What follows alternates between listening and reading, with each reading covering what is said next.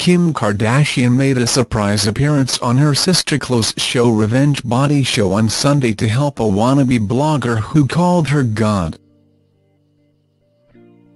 The premiere of the second season of Revenge Body with Khloe Kardashian saw the reality TV star helping two new candidates get their ideal body, including Ken, a homeless man who pretended online to be a glamorous high-end fashion blogger.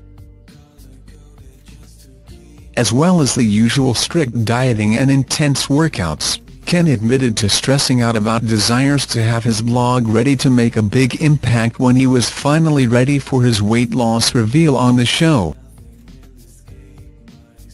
So Khloe got sister Kim, 37, and family friend Jonathan Cheban, 43, to surprise him, with Ken so shocked he initially ran away screaming at seeing them.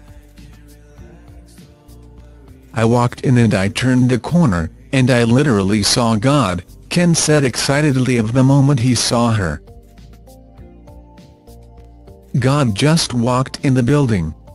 Ken then explained how he used his online profile to pretend he was living a life he never had and a bit to hide the pain he suffered from losing his mother after having also lost his dad when he was a toddler.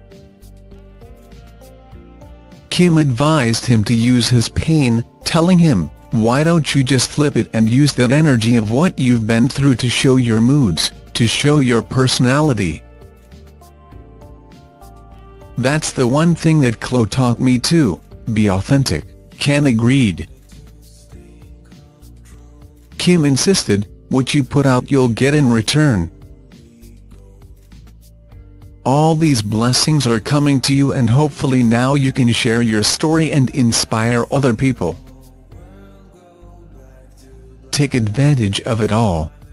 Khloe earlier also opened up to Ken when he admitted that most of his problems had started from losing his mother, telling him, "I lost my father, and I can't imagine going through that without a support system of someone who understands what you're going through." Ken had admitted he was the biggest bullseye this world has ever seen by pretending he was a high-end fashion blogger when he was actually living out of hotels and eating fast food junk. He admitted his photos were almost always taken in stores when he tried on fashion labels he could never afford, and got tearful when he spoke about ending up in jail for writing bad checks. "Everyone loves a good comeback story," Khloe told him. "And we have to own the wrongs we've made in our life to make them right." Ken was initially scared at seeing celebrity trainer Corey Calliott's boxing workout. He ran away only for Corey to eventually invite Ken to stay at his apartment after opening up about his own experiences at losing his mother at age 4. "Our story is almost identical, bro," Corey told Ken.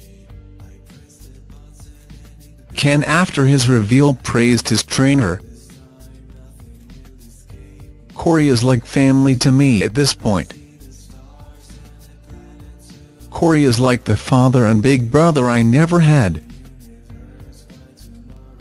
I feel like everyone I've connected with in this process is gonna be a part of my life forever," Ken said.